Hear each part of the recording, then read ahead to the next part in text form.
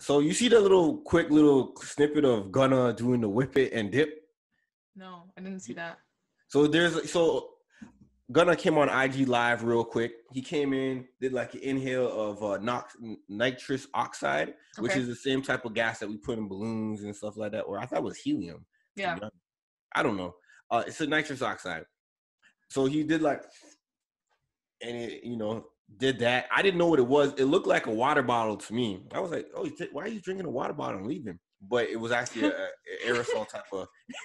It was actually an aerosol type of can, and he was able to inhale. So the effects of it, when inhaled nitrous oxide, it causes dizziness, pain relief, a floating sensation. Is commonly used for during surgery, I guess, to numb things up. And then I put like a link to. Mm-hmm. I don't know why I'm telling the people that. I was just gonna ask you. But so when I looked into it, I seen that with the guy from Jackass, he was really doing that stuff a lot. And a news blog, DJ Bluth, was like, he took a stand of like, yo, we're not gonna accept this type of behavior. I mean, from what it looks like, it says you can get addicted to it, but it's like not really. You I don't feel can. like if it's from the balloons, I don't think it's like a. Yeah. People do that balloon shit all the time.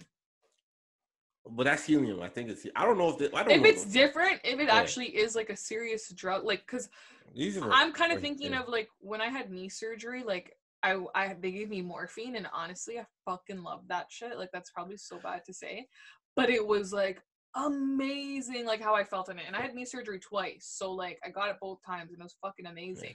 Yeah. If it's something like that and like makes you feel like that, then like we can't support that. To be honest, we can't support Whippet. we shouldn't support a lot of shit, but we do.